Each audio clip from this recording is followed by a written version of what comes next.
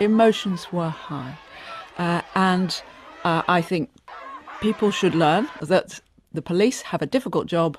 Most of the time, great people do it very well, including in extremely difficult circumstances, as they did there. Two things that come out of this report about the immediate aftermath. The first is that people in public life, people in responsible positions, should stop and think before they judge, whoever they may be. And as Sir Tom says, broadly speaking, the police officer is entitled to public support.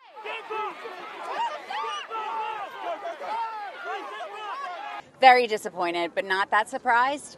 I think I was a bit naive that during testifying, which was quite a scary experience given that I'd never done anything like this before, I felt heard and I thought they really listened to us.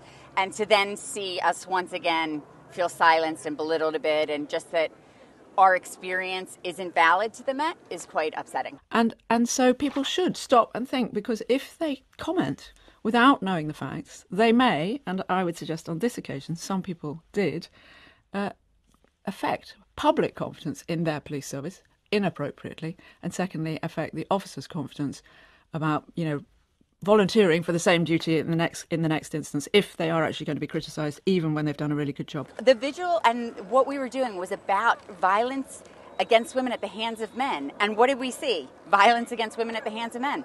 We talked to the Lambeth police, and they were talking about having it just policed by women, and like the way that they were going to police it felt respectful given the circumstances. We were all freaked out. We were all mourning, and instead of treating us with respect at that point, they made it bigger and bigger and bigger and made it worse, and now they're going to push it back on us? Come on now.